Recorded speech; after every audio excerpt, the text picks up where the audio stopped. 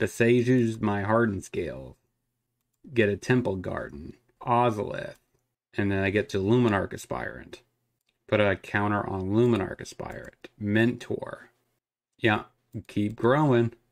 So if I attack with both of these, you'll take him out. We deal 12. I think I just pass.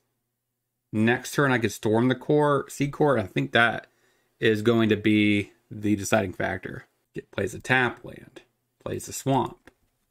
Here comes Chariot. Absolutely not a bad draw. I mean, top deck here. I'm not a fan, though, that the Stallion is just going to kill my Brawler.